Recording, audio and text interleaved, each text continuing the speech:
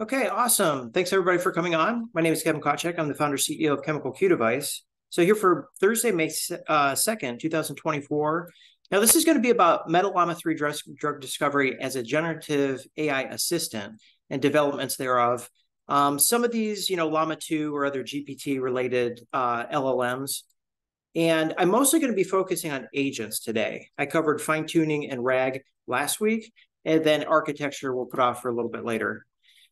So these are the basic agents. So you have to know these if you want to do anything with generative AI, just the stock, whatever, if it's just the meta.ai or if you're using ChatGPT or Hugging Face, those aren't going to cut it.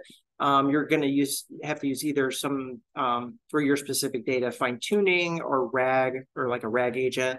So the way that these go are basically left to right.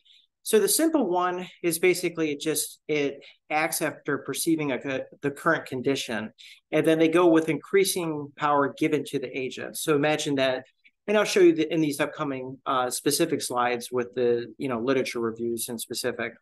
And you have goal-based, which is giving it a little bit more as far as like it's trying to accomplish a certain goal and acting like that. And then you have utility space. Now, the big one is the learning agents. So these are the ones that are obviously like analyzing complex patterns. And, when we're talking about using more and more agents, we're talking about, giving it the power to analyze code, write code, fix code, these types of things. So, this is happening today. And if you're not aware, these are the next steps after you kind of learn LLMs is the use of agents here.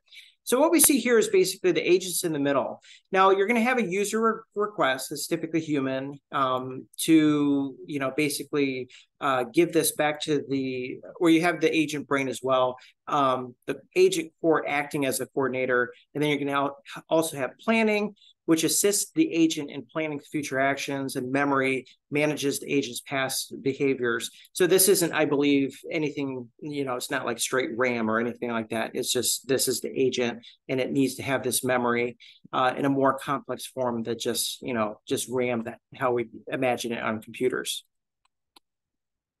Okay, so this is the first big paper here. Now, this is an ACS publication. It's just done by a single individual, but it's really quite well. And if you've tuned in the past couple months, this LAM MIT, and in specific, it was the force stretching of the protein. It's this group again that's up to this. So they call the paper Generative Retrieval Augmented Ontological Graph, which is kind of unique to this paper, and multi-agent strategies for interpretive large language model-based materials design. So obviously the words that stick out, the ontological graph is basically a way to map things, so it makes it more interpretable, and then multi-agent, and then I'll show you that as well.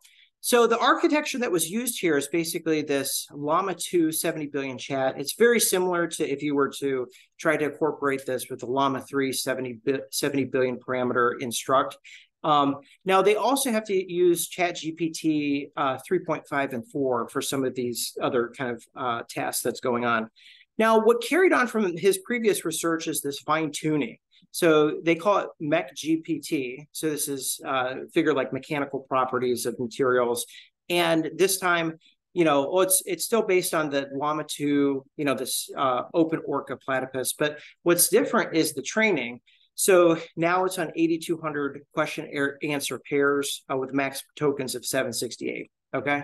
And this time, these 8,200 pairs are coming from either this book, it's atomistic modeling, or Wikipedia.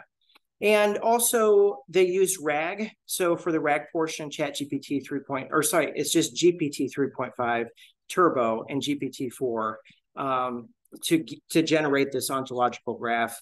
And then they said this uses, it's called Nebula Graph, Llama Index. And then also you have this embedding-based indexing, which is separate from the ontological graph. Okay, and then you have agents, which is LangChain. So when you get into this, you're going to see LangChain all over the place. Most of the ones that I've seen, with agents use this. It's an enabling type of software platform, and this all mini LM L6 V2 as well.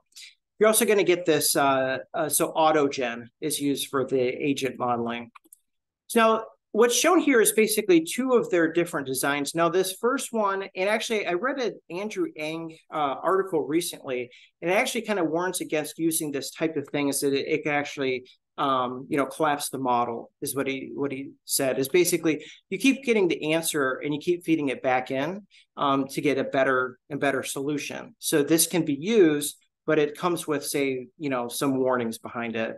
Now, the second one here with B is you're getting these data sources with knowledge base, and then this gets moved in with the specific ontological graph. So this is the kind of the alternate way of doing this. And then you get this answer here. Now, the really interesting part is basically you have the set of LLM agents. Now, this is kind of set up like the office structure. You have a manager, scientist, data retriever, DFT simulator. And the specific task is basically giving it this, it's 7 carbon chain. And which of these, so if you added another carbon, oxygen, or nitrogen, would create the lowest energy structure. So obviously this is not rocket science. However, it shows the cooperation between all of these separate agents in order to determine, in this case, it was oxygen, being the best heteroatom, or actually it could have been carbon too, to create that structure as shown there. Okay, so the next one here, so this is a very good example of what's going on. So this is emerging research, and I would say, if you're just getting into this, or if you're just getting into LLMs, these are those next kind of steps that you'll get into. So on the left here is you have the set of agents, okay? So boss, senior engineer, modeling expert, and reviewer.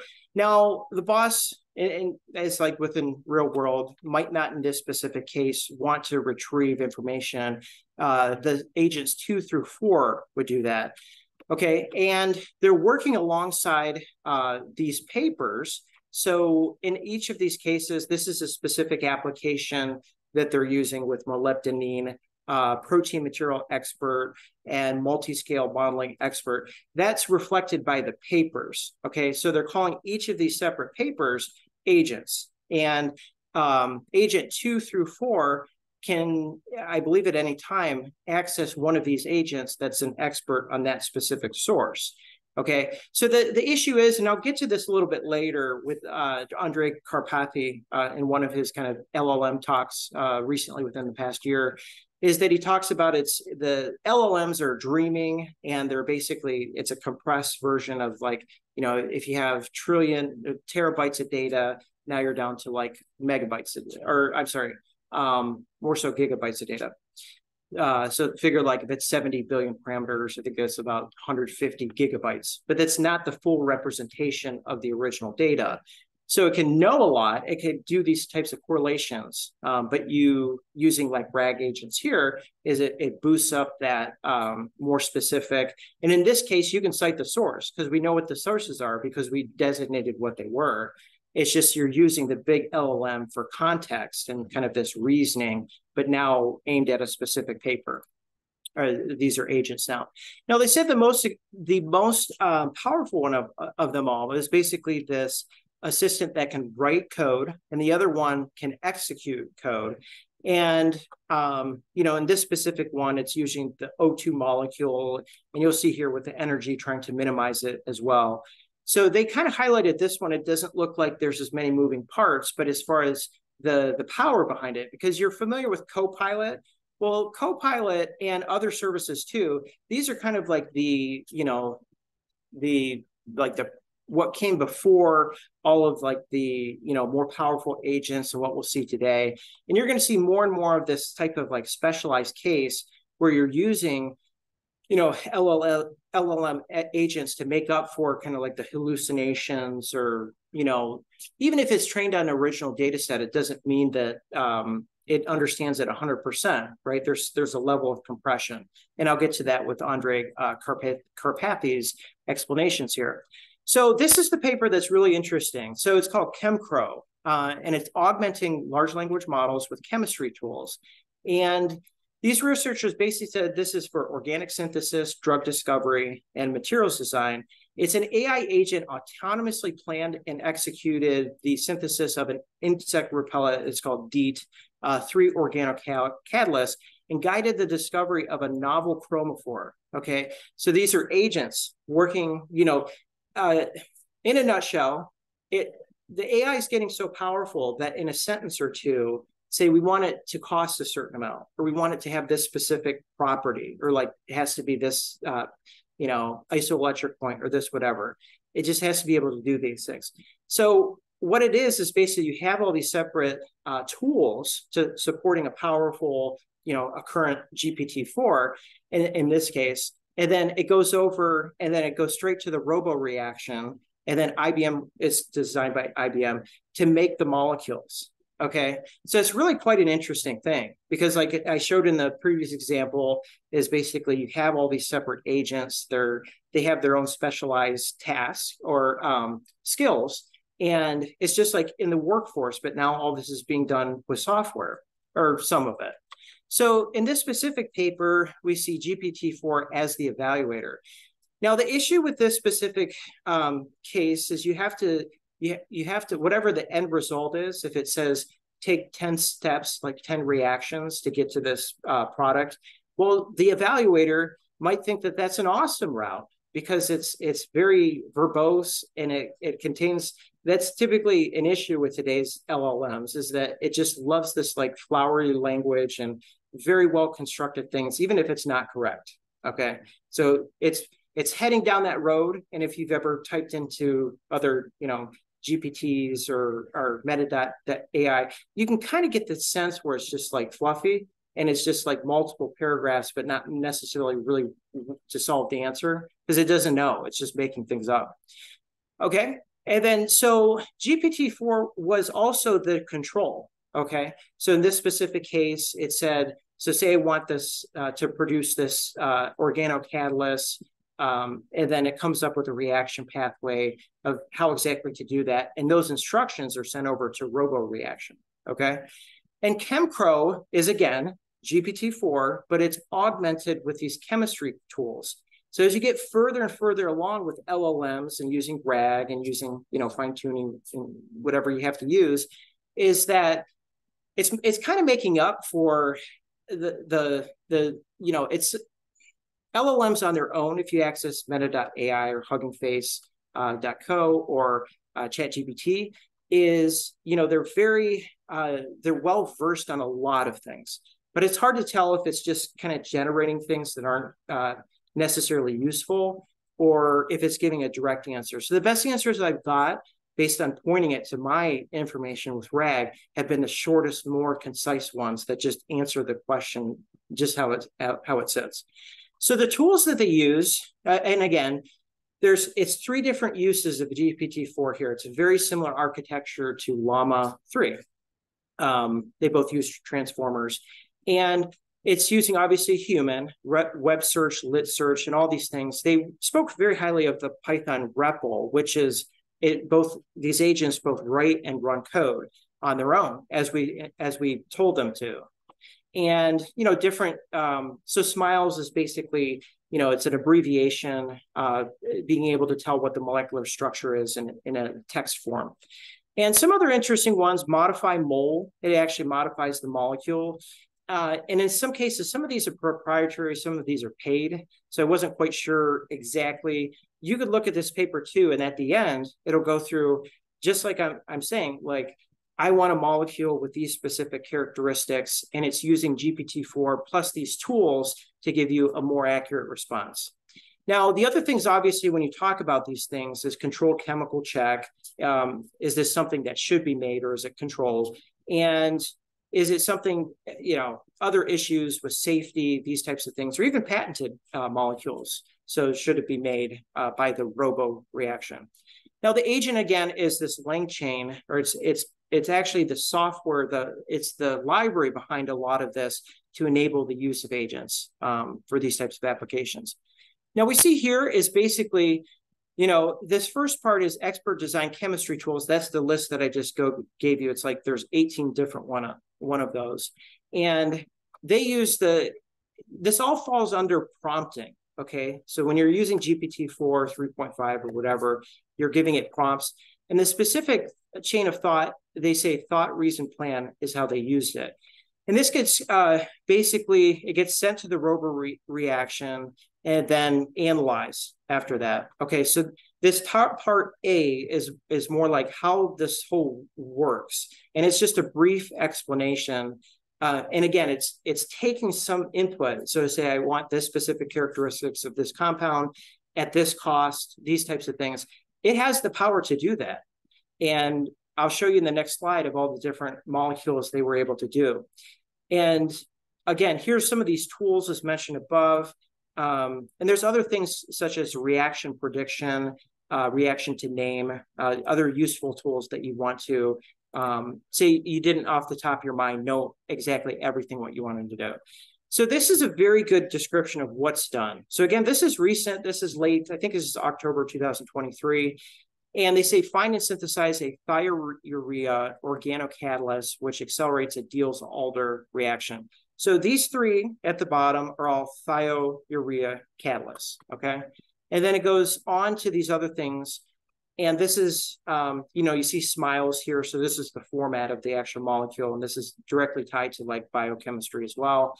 And then it gets sent to robo reaction, which I don't think is anything new, but it's kind of like it is an end-to-end application. So if I only want to tell the software in a sentence or two exactly what I want made with, either based on certain characteristics, physical properties, chemical properties, that's what you would do. And the ones that I highlighted here, these are the ones that they actually were able to use with Gen AI, with this Chat GPT-4. And then on top of it, they used their specific ChemCro, which is GPT-4 plus the chemical tools. So you see the DEET, the three catalysts here, and then the chromophore in the lower right-hand corner. And here's an example. So it's not always the case that GPT-4 is worse than the ChemCro, but it just gives you an example. So say for like, when I pick out my own RAG data that I want to use versus this, that you see ChemCro was able to do this in a single step. So you just take these two separate molecules in THF at 25 degrees C, and you get the organocatalyst, okay? But the GPT-4 route, like just the mainstream one that you would just say, type into, you should be able to type this straight into GPT, I believe, ChatGPT. And, you get something like this. So it's these 1, 2, 3, it's multi-steps with protecting groups. It's a very more detailed route to get to this catalyst. And again, you could take this and you could send this and this might work. Actually, I think they said in this specific case that maybe 2 of these steps don't work. But there could be answers that make sense with GPT-4 that are just longer. And again, I think that's the main, in a nutshell, is what you'll see when you're working with LLMs, is you're typically after those shorter, more concise answers. And those are basically, they come from when you have more specific data, as opposed to relying on a general framework like www.meta.ai or ChatGPT. So they said with the GPT synthesis, some inaccurate IUPAC names describe reactions not need. It had issues with multiple of these incorrect routes, unnecessary protection. So you see these bot groups, those are protecting it at that specific reaction point, and then you deprotect it at a later time. So anyways, in this specific one, this was actually in the supplement. So again, it's on a kind of per basis case as far as which works best when. But the big thing is that it does work for some molecules, right? So I'll get to the end slide where it shows kind of like which was better in what cases. Now here's for the chromophore. The input is basically what you give as a human chemist for the AI model to work on, okay? And then it's as specific as the final step. It says suggest a synthetic plan for the one with wavelength closest to 369. And then you can see at the bottom, it's close to 369. So as far as how specific you can get, it's, you kind of have to go through the paper. There's a lot of examples, like I said, in the supplement that are very specific questions, like that you or I would have as saying like, could AI even come up with this? let's give it a shot. There's other tools as well, but I think what you'll see, like say reaction, I forget what these things are called in like SciFinder and these types of things. But there's other tools to use as well, more standard tools, but you're going to see this power with using multiple agents, and tools too, with the main LLM that, this is the software to kind of work on here. And so this is the catalyst again. So remember, I showed you those 3 catalysts. So this is Takamoto's catalyst here. And this is basically saying, plan the synthesis of this organic catalyst, okay? So then it goes through this, and you can see even in more detail in the paper too, as far as other ones. But here's an example. This is an input. So this is something that I want. So plan this synthesis. And it goes through the specific chain here. So you get smiles to action input, observation, thought. Now, the issue, what they found, and I mentioned this before, is with the evaluator GPT, which is GPT-4, but it's used as an evaluator, like the GPT-4 output, even though expert evaluators did not like it at all. So, the issue right now is it likes its own kind, meaning that it likes kind of like the verbose or fluffiness, even though it's not correct. And they said that using GPT-4, usually the answers would sound a lot better, but in incorporating all these tools, and there's probably additional improvements in that too, is that sometimes the answers are just like plain, it's not like flowery. So that was the issue of a study here, is basically the evaluator GPT is basically not looking for 100% accuracy on the chemistry side. Whereas the expert evaluators that they had on their own, these human evaluators, really like this answer. So, it's just one of those things. It's all likely getting better. Now, here's what they showed as far as like, they said it tended to be like the more complex tasks favored ChemCrow. And you can see the error bars are quite large here. But they were able to get it working, like I said, with the DEET and then the 3 organocatalysts, and then so that's 4, and then also with the chromophore, so that's 5 of these molecules to make up or I shouldn't say that, but like design a good pathway, and then send those reaction details to the IBM robo chemistry robot to make, as far as like a fully automated kind of thing. So, and you see here in the lower right-hand corner, they, evaluator GPT score, they kind of didn't look at that as much, just because, we're still experts as humans, but the computer has a lot more that it can kind of chunk through, but in this case, that not as accurate. Okay, any questions at this point? So these were 2 papers, all within the past year. The first paper I covered was 2024. And then the other paper was, say, later, so October 2023, I believe. And then, so if not, I'm going to transition a little bit into, so this is if you go to meta.ai, and it should be pretty similar to ChatGPT. These are trained on a lot more data sets than you would ever believe for most of us, on biochemistry, chemistry, medicine, biotechnology, and I'll show you some of the data sets that they're trained on. But obviously there's some inherent issues with, the hallucinations, these types of things. Okay, so, basically they're going to require fine tuning and RAG on specific data for high accuracy. Is there a question? Hi, Kevin. Sorry, I joined late, so I didn't get to hear the first part, but I have a question on this second paper. You showed that paper where they have, the Dale-Salder reaction or something similar, and they, you said, they are trying to get a meaningful chemistry prediction for those predicted reactions.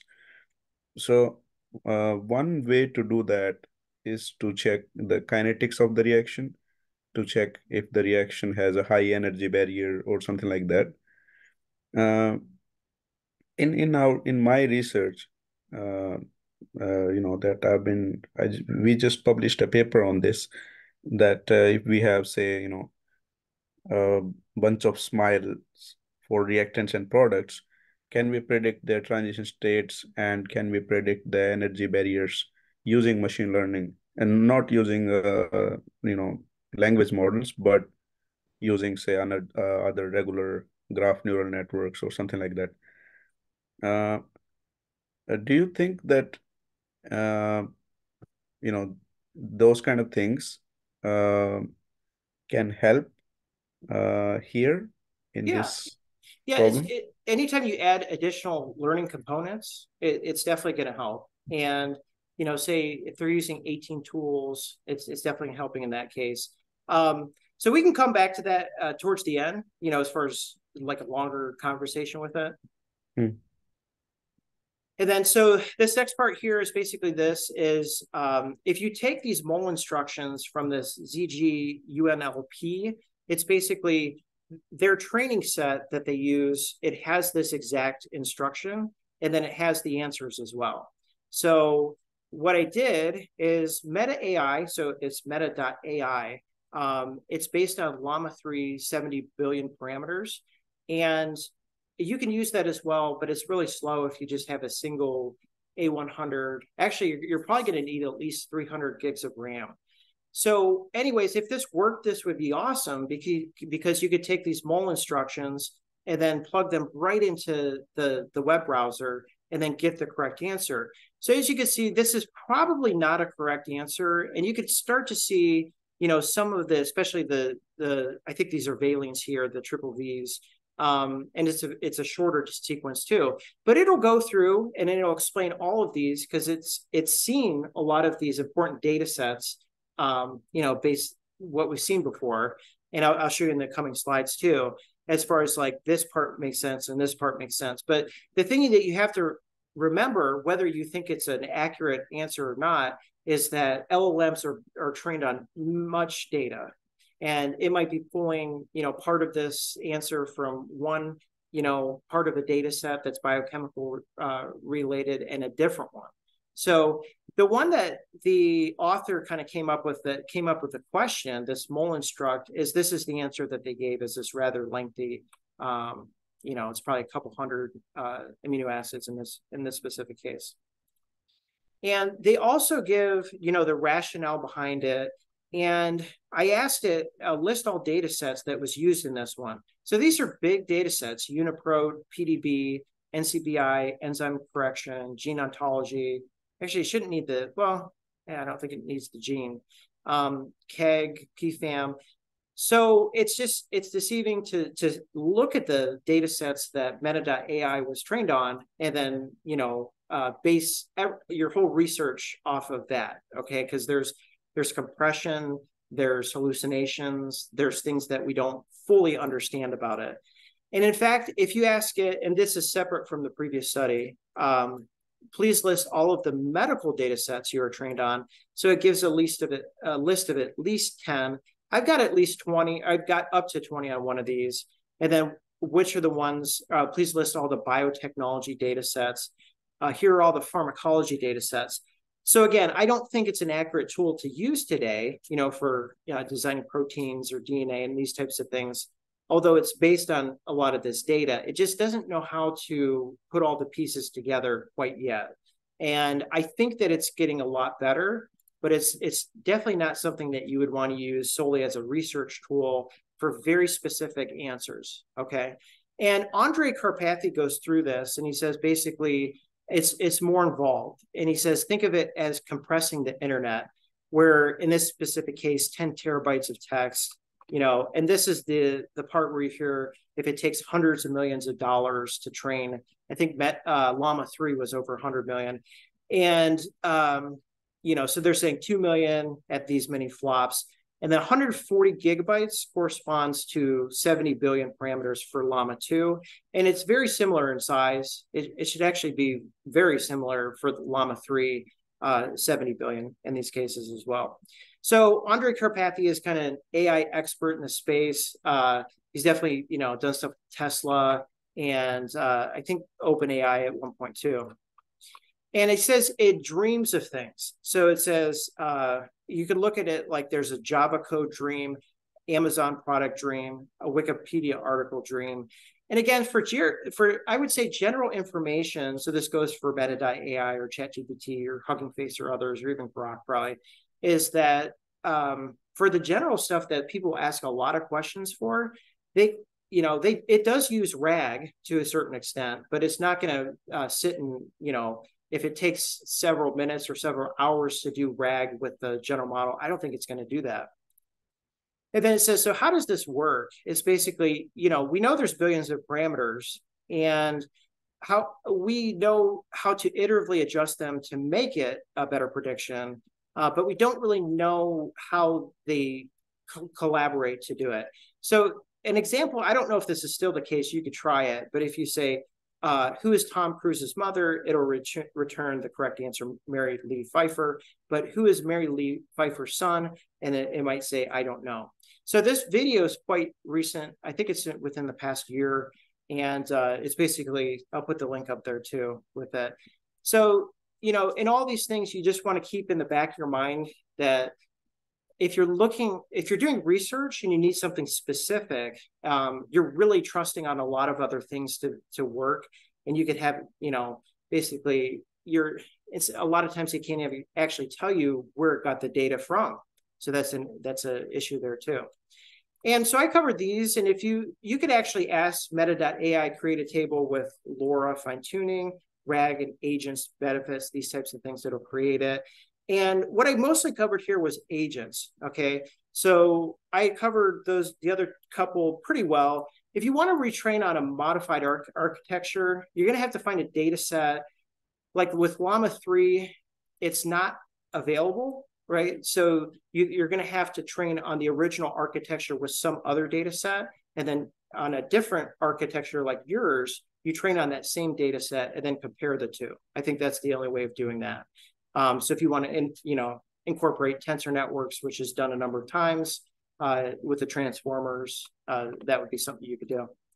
So, basically everything moving forward is going to be biochemistry, drugs, generative AI, these types of things. And if you look on a computer screen, most times it's in 2D. And unless you're fresh out of organic chemistry and biochemistry and if you took neurochemistry and these types of things, that it does help to see the physical aspect of what's going on. So when I made this structure of phenylalanine, the phenyl ring definitely sits flat, okay? So this is what, C6H5 at this point.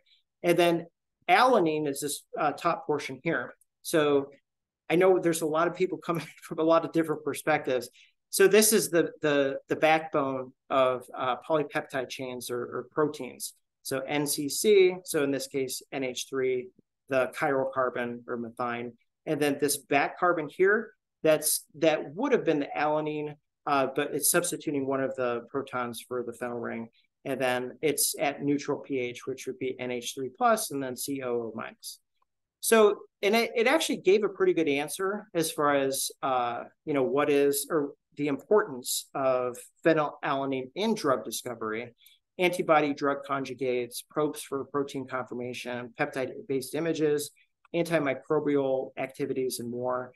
So again, that's the caution out there is anything that you ask. And in this case, I can actually view sources, and it did give me the source, Royal Society of Chemistry. And you also want to check that too, because is all of this stuff coming from Royal Society of Chemistry? So you can ask more specific questions. And I did not have good luck saying, use this as the RAG source. But if I said, provide this answer, but it has to have sources, then that was something that it could do. So in this specific one, there was one source. And I think, I know not all the ChatGPT ones provide sources, but basically anything that you can point to, the source of, right? So that information you get back, it can pinpoint what the answer is. Then you can check it in the book, right? So I guess, and Andrew says this quite well. I just watched one of his videos, and he actually, it was his one of his blogs, and he says, be very careful, keep feeding your answers back into the model, because it could just collapse the model. And in this quote, he says, given a complex task like writing software, a multi-agent approach, so agents, would break down the task into subtasks to be executed by different roles, such as a software engineer, product manager, designer, QA engineer, and so on, and have different agents accomplish different tasks. So this is Andrew Ng. He's the founder of deeplearning.ai. I would highly suggest to sign on to the newsletter. It's called The Batch. And then he does, YouTube video. He's most famous. I think he's taught a course on machine learning before all of the Gen AI got big, and he, very thorough in his explanations. So the other thing to take from this too is that, they say ChatGPT or Llama 3 or any of these, or Gemini, it's not going to directly replace people's jobs in most cases. It's the people that can use the tools. So I would say, it's hard to tell, but in grade school and college is like, you'll more be expected to be able to use these tools for certain parts, and then other parts, more of the, the hard labor. But that's how things are going. And when you see things like an agent for the software engineer, an agent for the product manager, for the designer and QA engineer as well, is that, these are playing the roles of these people. So for those attending and those watching on this discussion, it would very much behoove yourself to, really know generative AI, agents, fine-tuning, RAGs, these types of things, and the limitations of today's LLMs, right? Because you can get back very verbose stuff from any of these, right? It's kind of dreaming, right? Even if it was trained on 15 trillion tokens, like a more modern numbers with these things. So any other questions? So as far as everything compared to today and what's currently available, like you have to think of what's like the core software. Like with LLMs today, yes, you have like billions, and ChatGPT's gone into trillions of parameters, especially with, I think, GPT-5 is, that's a lot of computational power there, because it can look at all these pieces of data in a big chunk of the internet and then assign parameters to certain topics or graphs and these types of things. So if you're talking more of just like, more already existing machine learning tools, is that, I don't think that they typically have that power built into it as far as LLMs, right? So I think that's the big thing. And if you're talking about agentic behavior, setting up agents to code, to execute, and to fix errors, that's another thing. And it's all enabled by better hardware too, because the GPUs, like the H100 is, I think, 141 gigs of RAM. They need to update the A100. It's only 40 on Colab, but there's A100s with 80. So it's really the hardware that enables it too, and the massive amount of storage it takes. If you just have 150 gigs for your 70 billion parameters, like for Llama 3, then imagine what it is for everybody else's too. And how many times do you upload similar types of models to Hugging Face? It's storage and compute and, bandwidth, those types of things is what we're talking about. But yeah, that's the clear difference that I see with today's tools that most people use, and then LLM-based tools is, if you have one that you rely on with other tools or RAG or fine-tuning, that would probably be a better substitute than other tools in chemistry and biochemistry that are used today. Any other questions? And feel free to put in the chat as well. So if you came late, so this is basically agents for this specific talk. And one of these was more like end-to-end. So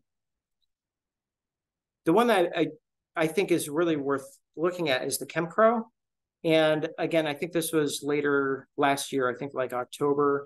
The GitHub is up with it, so I would definitely check that out. And it'll all only get better. Now, the interesting thing with this, if you know about LLMs, is the temperature. They kept it really low. I've never seen it this low, but if that's okay, that's okay. And then usually the models demos, I'll see like 0.6.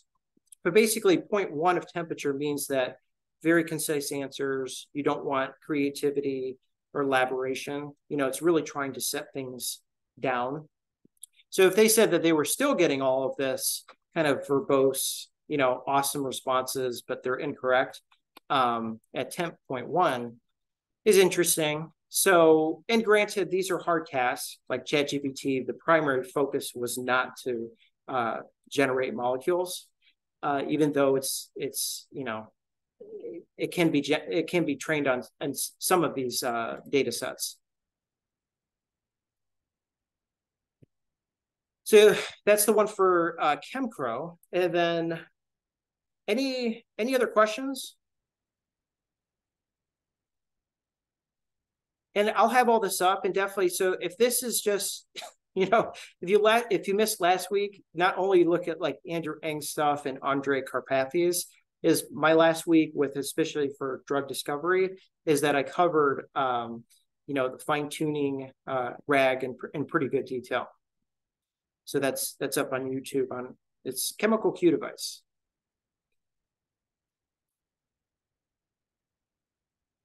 Any questions?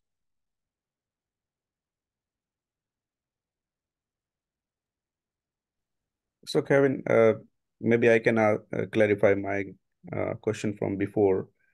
So like the idea is,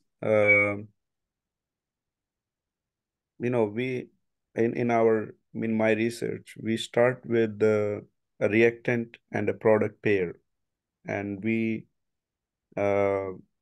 generate those manually, or we ask some experimentalist, or we look for those in some data sets where people at least used some known reactions, where someone said, hey, this is one sort of a Diels-Alder, or this is one sort of a substitution reaction, or this is a ring opening reaction. And then we do things from there on. Now, in ChemCrow, when you were, presenting on it, at some point of time, you mentioned that it can provide the reaction. So did you mean like it can give both the reactant and the product from the language model? Yeah, so it's based on these tools. So whatever each of these tools can do. So say, for instance, like for functional groups, like you want it to have carbonyl, or you want it to be an ester or amide, those types of things. So that would fall under that. And I think a lot of these are based under the IBM, kind of like this robo reaction is the way that these look like. But you can get, like I said, in the paper at the end, like so in the supplement, they go through, I don't know, like maybe 15 or 20 questions where it says just those types of things. As far as I think it was typically the outputs. So say like, I need this to be at this specific cost and this and that. And I think whatever, and this goes for any kind of like synthetic chemist or, biochemist, is basically whatever software tools today, those were based on, the available hardware, like just regular machine learning, if it's supervised learning or unsupervised learning, but not with massive number of parameters. So basically, you can run all these in the cloud, and the hardware is enabling it in order to implement all these tools. So say, for instance, like they said for web search, they could use, but it was preferred to use literature search, right? As opposed to web search, probably more academic. And some of these other ones, the SMILE ones, are more kind of common. Similarity I've done in a different LLM. But it's basically, I think that's the case that you're going to find is, what's the type of machine learning that was used to develop today's tools instead of like the emerging tools, and what type of hardware requirements. If I run on a 70 billion Llama 3, I typically get better answers than the 8 billion. Okay. And I think that's a good reflection as far as like, if you're just doing things that were based on reinforcement learning and it can only look at like 2 or 3 variables at a time. What this is saying is it's taking all of this, reaction predict, reaction planner, reaction execute. So whatever you're able to do under each of these, is basically helping you, get to the endpoints. So they gave like a sentence or two explanation for the ones that were really important, and other ones too. But I think it's opening the door up to, very powerful reaction planning software. Mm. Yeah. So like, because, here the list is pretty long, and the applications are too diverse. Because they say, you can search the reaction, you can check the reaction, you can plan it, execute it, and do, get some summary out of it. So this is like talking about all different kind of things. Uh, uh, but when we are like studying like a reaction, there are generally two type of uh, approaches. One is to check the energies, stabilization. If the something goes and reacts, how much is its interaction energy? If the interaction energy, if the energy goes out, that means that it's lower in energy, thermodynamically stable. The other thing to look at is like, the kinetics of the reaction. So I have seen in drug discovery people checking out the thermodynamics part of it. I'm not aware if kinetics is actually used. And now, because I'm working on kinetic models and methods, I just was trying to see if there's an application here. I mean, I'll certainly look at the paper also to find more about it. Yeah, I mean, beyond just the hardware advancements is really the prompting. So say for instance, like if you could just describe all that like in a sentence or two, and then you just give it to ChemPro versus standard GPT-4, how well, if you're just looking at reactants, whatever you want to do, how well will it perform? They did make this open source to a certain extent. You can run it on Hugging Face. I think you need to log in at some point. But on GitHub, they do have some notebooks too. So I'm probably going to be checking those out. But I think that's where everything's headed, is trying to make it as very easy as we can. And I think with a lot of these explanations, they can be defined in a sentence or two. And then the AI, based on GPT-4 or Llama 3, just because it can do that anyway. And now incorporating these chem tools, can address that in like a sentence or two.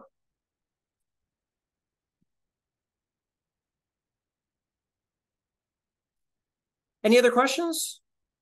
So if you joined a little bit late, so this is the second paper, and then the first paper, it featured more. So this is a huge slide. So I don't think it's coming to many people super fast, but as you can see, some of the agents' names are software engineer, modeling expert, reviewer, or even boss. So if you missed this specific one, this is basically, agents are supposed to be very specialized to their own specific skills. So software engineer is different from a modeling expert. And if they want to, look at these specific sources, say in a sentence or two, then they can use RAG to get for molybdenine is basically, it's like graphene, but with molybdenum. And it looks at the paper based on molybdenine here. And likewise, this was for a specific application. So they needed to know about molybdenine, protein material expert, and multi-scale modeling expert. So as you can see, like your literature studies can go up and up. But it's something to be aware. And I think that phrase that even, I think Jensen Huang used it in NVIDIA is especially, and like AI on itself, like it needs to be plugged into the wall. Well, who gives it electricity? We do. So there's those interactions with humans to begin with. and we have to mine it, and I'm sure there'll be robots for that. But just keep in mind, it's more about like the people that can use the tools to say like, okay, you're given a task to read this paper, but you are good, and RAG, and you know how to use an agent to, if you have a single line question, to ask it, even though you might have to still read the paper anyway. So it's like, it's just more and more reliance. And the way I explained it to other people is that we've had automation for some time, but agents in specific are going to be a whole another level of automation, because now if it could see that there's errors and correct the errors, write new code, those are typically associated with human-based jobs, right?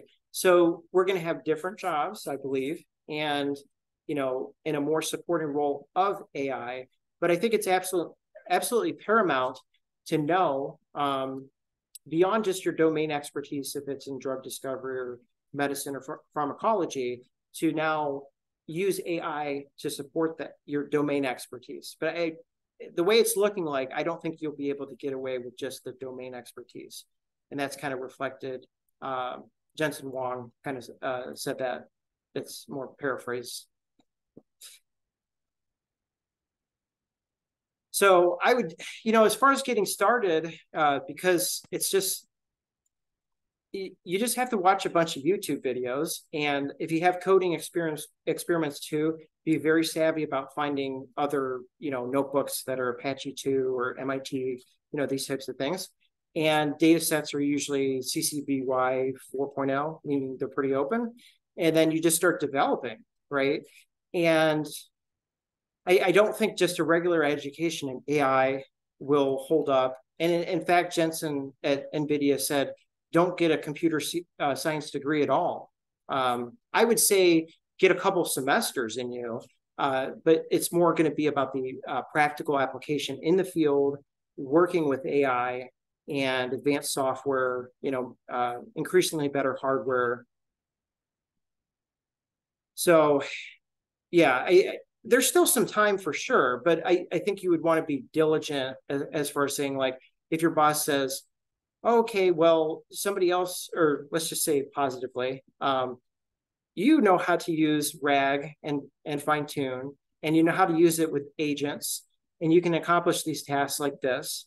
And then, somebody else's job is going to change to support that. Like, there's going to be differences, but I would expect, especially for me, a lot less late nights coding and overnights coding, where the computer does that, but more using your domain expertise, interacting with LLMs or Gen AI to get answers that, instead of like explaining in several paragraphs, in a sentence or two, and then it does that one, and then you say, okay, I need this agent to do this, or they're all automated.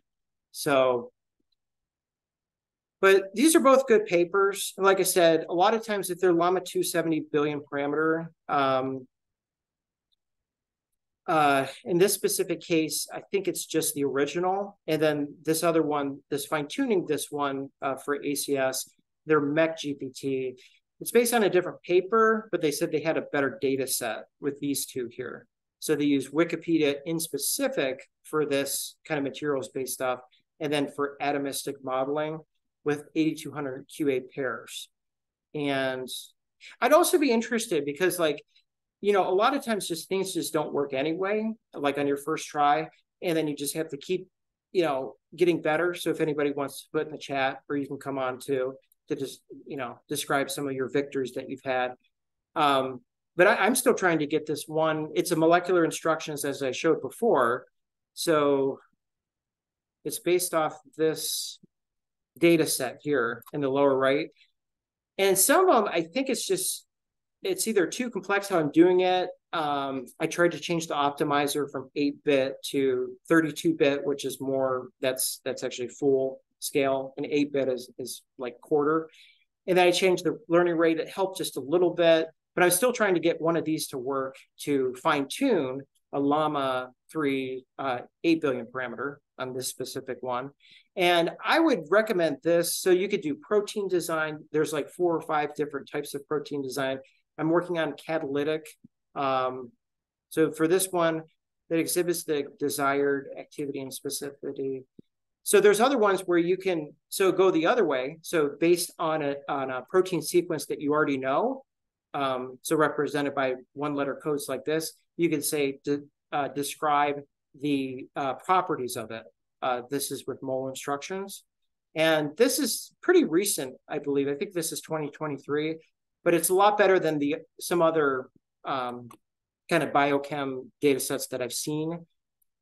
So, and you kind of have to, if you're fine tuning, you can only pick like one of them at a time, like one of these sub data sets. I think the smallest one was like 60 megabytes, which is decent size.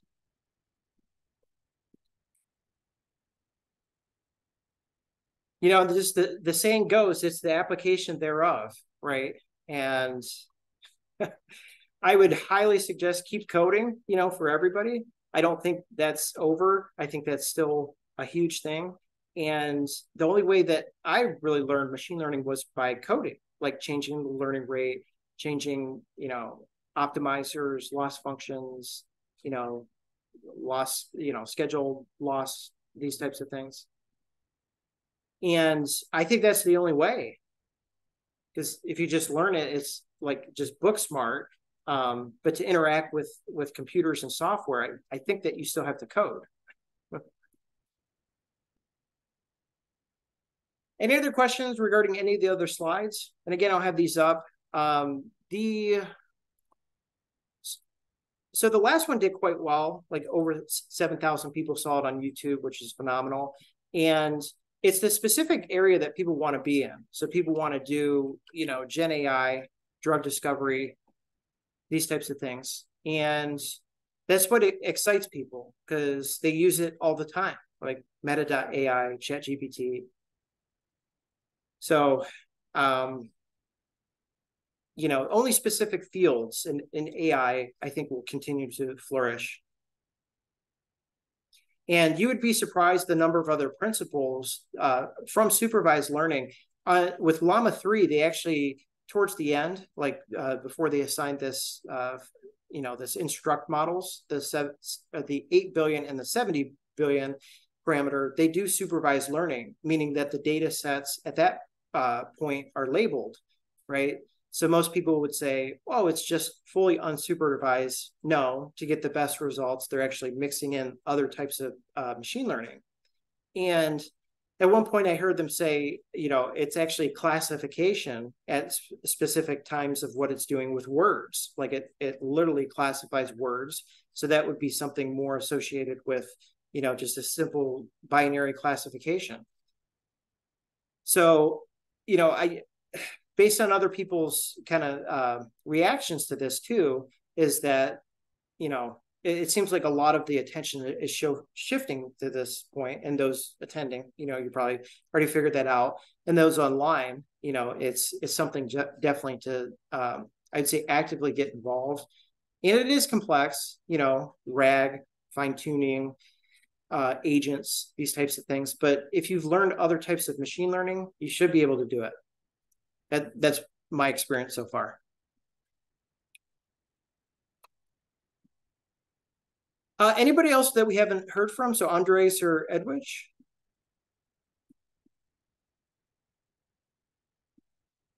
And other resources to check out. If you search in for generative AI notebooks in Google, you'll get the first one for me is it's Gemini's. They're all Apache too. So you just go on there. They have specific ones for health. And what's unique about Gemini is it's multimodal. So meaning, and this is the type of technology that Apple's been, you know, interested in. So you can input text, speech, image, I think video as well. And then you can also output those, any combination. So Llama 3, they said they're going to have a multimodal model. And I think ChatGPT, I don't know if they keep DALL-E separate or how they do it, but they do stuff that is multimodal. So just keep in mind of these things, like if you can store, they're calling it a tiny large language model on a phone that does, you know, that takes in all these different input types. Now, I think just because of the logistics, if you just want to do text generation, the Llama 3, Chat GPT 4, or it's going to be 5 pretty soon, that's probably still the best bet. But if you want to do all this other kind of cool stuff, like on that GitHub, Gemini's GitHub, which is Google's, that seems to be an option too. And based on other questions that I've got, if you're lost in Hugging Face, just look in the upper right left-hand corner, like in the models, and you'll see text generation, multimodal, text to text, text to speech, speech to text. And like you have to figure out what you really want to do, and that's a good starting point. And data sets will be important too. Parameters, model size. You can all do all kinds of stuff. You can they're called LoRA adapters, and it's basically these fine-tuned parameters that go on top of the original pre-trained model, and you can just save those. So people might actually like those because then you don't have to download the whole model if somebody just wants to see your adapters, your LoRA adapters. So just lots of stuff to work on. And, I'd say just looking ahead, it's just, you have to go through a bunch of stuff first, and then you can say, okay, this for sure. Because if you want to take like biomolecules and be the fastest to the market, say like your customer has a line, like a single sentence, they say they want this done, that goes directly into AI. The molecule is made, it's shipped straight to their warehouse. I'd like to say in record time. So that's an example of an application, and something that's likely feasible. The robo reaction I showed earlier, I don't think is new, but it's that pipeline it's the convenience factor of saying like, when this gets better, type this into this line. And they did have 5 molecules at least that worked. But do you see what I mean? It's like, it's less and less of the human planning, and that's kind of baked into the software, right, for it to do. And I mean, it could be energies, so thermodynamic product or kinetic product, but I would say if there's a question as far as like whatever today's software can do, I'm pretty sure that this can do a lot better.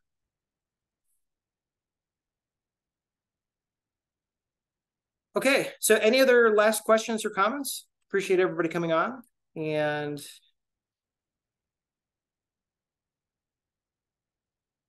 definitely to stay in tune, definitely Andrew Ng, deeplearning.ai.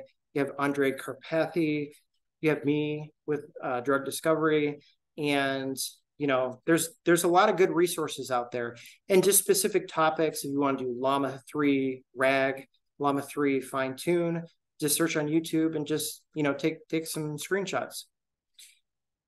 Awesome. Appreciate everybody coming on. This has been Thursday, May 2nd, 2024, episode 133 for Meta Llama 3 Drug Discovery Generative AI Assistant. Have a good rest of the night, and have a good rest of the week, everybody. Take care.